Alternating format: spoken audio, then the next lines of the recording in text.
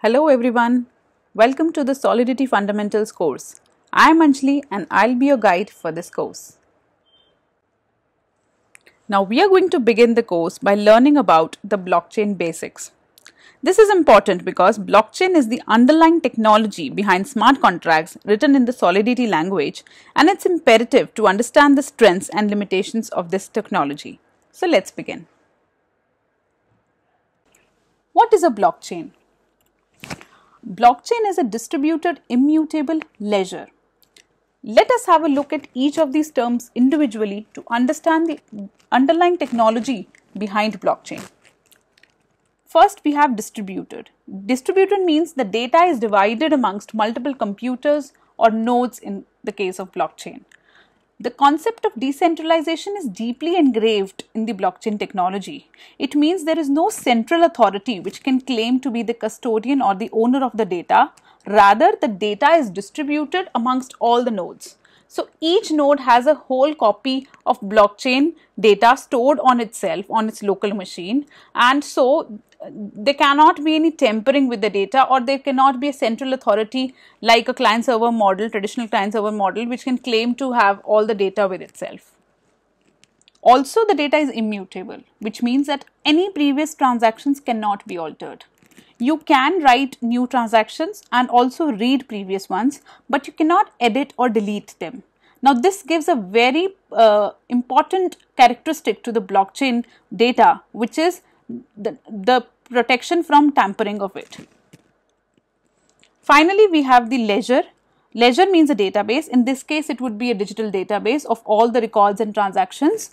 So, all in all, this means that blockchain technology is a technology which is based on maintaining a digital database of the transactions which are distributed to multiple nodes present in the system, and which make sure that the past data cannot be altered by anyone. Now let's look at some of the important concepts in the blockchain space. First is hashing. In simple terms, hashing means fingerprints for data. In blockchain, the transactions are written on fixed size blocks. But before adding that block, the block data is encrypted and a unique value called hash is calculated. This hash is calculated using cryptographic functions. Now, along with this, the block also points to the hash of the previous block, thereby forming a chain. So, cryptography plays a very important role in blockchain technology, as it is responsible for not just creating hash values for blocks, but also for data encryption. Consider a scenario where a malicious user enters a system and tries to change the data.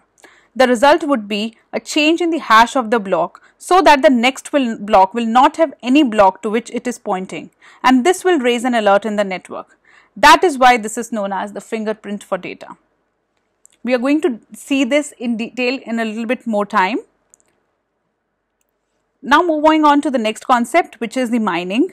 Mining means adding new blocks of data to a blockchain, but this is not an easy job, as in order to add a block, the miners have to solve a complex computational problem. So, the request for a transaction makes a race begin between the miners to solve a problem first.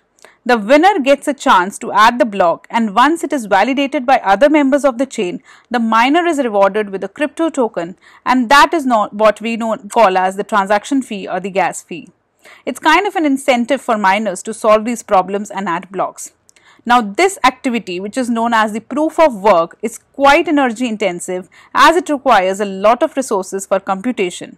But it also helps in securing the network, as it's not an easy and quick activity.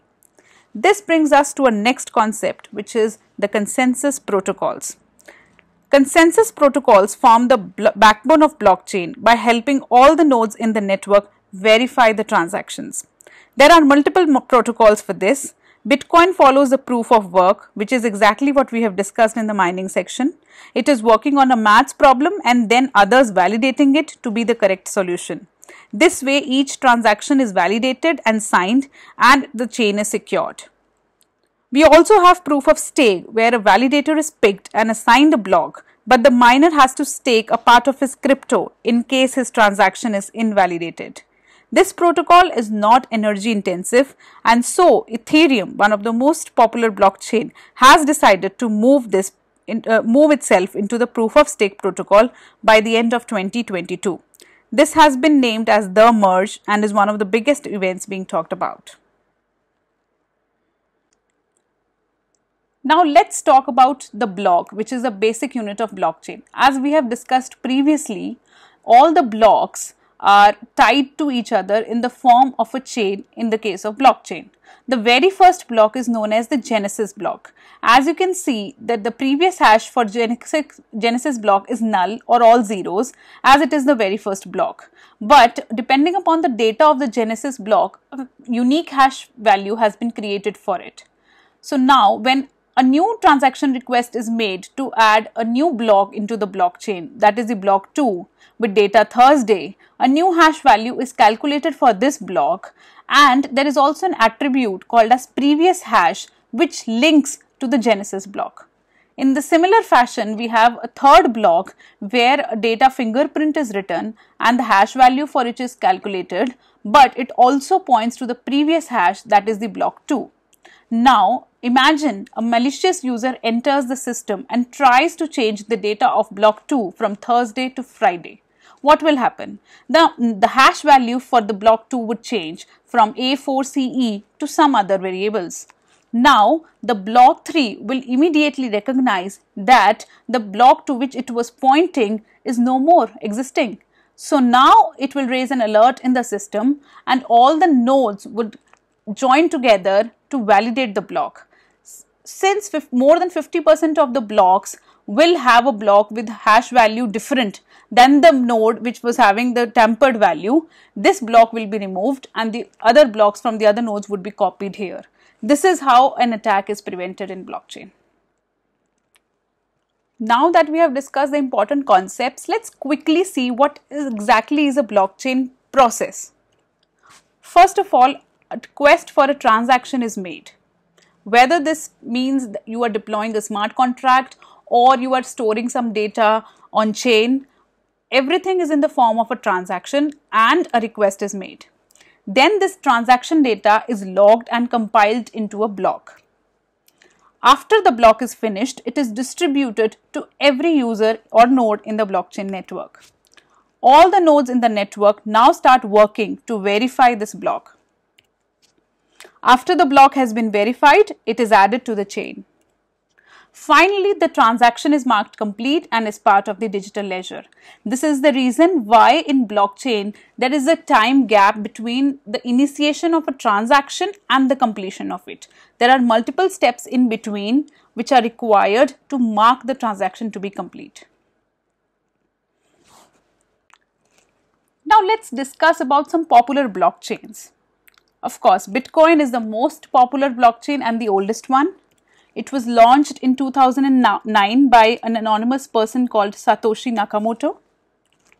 Bitcoin is a cryptocurrency. A lot of people confuse Bitcoin with blockchain. So it's important to note that Bitcoin is a cryptocurrency which uses blockchain as its underlying technology. And as we have discussed before, Bitcoin uses the proof of work consensus protocol, which means that for a new block of transactions to be added, a burdensome maths problem must be solved, and the miner who solves this problem first will be rewarded with some bitcoins. So this is the consensus protocol which is followed by Bitcoin. Another popular blockchain to be discussed is Ethereum. This is going to be the most talked blockchain in our course because the language Solidity is used to write smart contracts which are deployed on this blockchain. It was launched in 2015 and it was built on Bitcoin's innovation, but there are some big differences between the two chains. Ethereum is programmable, which means that you can build apps that uses the blockchain to store data or control what your app can do. This is not possible in the case of Bitcoin. While Bitcoin is only a payment network, Ethereum is more like a marketplace of financial services, games, social networks, and other apps that respect your privacy and cannot censor you. Also, Ethereum has a native cryptocurrency token of its own, which is known as the Ether. So other than Bitcoin and Ethereum, we have many other blockchains as well. For example, we have Solana, Polygon, Polkadot, Binance, and many more. All these blockchains have their own unique features and capabilities. But in our course, we are going to discuss about the Ethereum blockchain the most, because as I told you, all the smart contracts, they are deployed on the EVM, that is the Ethereum virtual machine. So that's it for today's video. I hope you liked the lecture. See you in the next one.